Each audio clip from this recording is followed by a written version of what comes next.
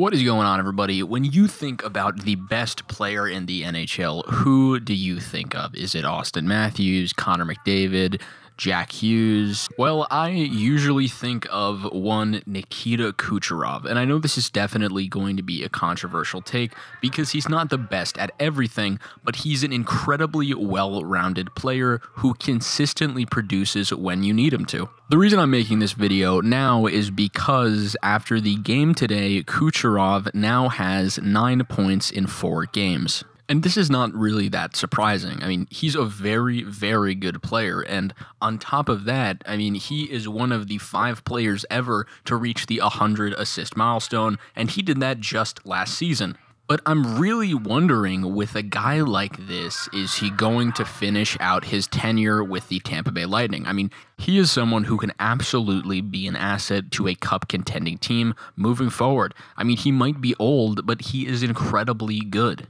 Not only does he have 9 points in 4 games, but he has a goal at least every single game that's been played so far this season. The bottom line is this guy is an absolute weapon, and even though he is 31, I think he could be huge on a team that is gunning for a cup. So I just wonder what's in store for him. He's honestly kind of shocking. It seems like he's getting better the older he gets, which I know can't be true, but I mean, man, is it weird. And also, you really gotta feel bad for Stamkos. I'm gonna make a separate video on this, like what's going wrong with the Predators, but they are starting 0-5, and it's just really rough to see him, I guess, fall from grace, for lack of a better term. It's definitely not his fault. There's some other stuff going on with the team, but I just personally wish he was back on the Lightning because that's where he belongs. Anyways, that's all I got for you today. Hope you enjoyed the video, and remember to like, subscribe.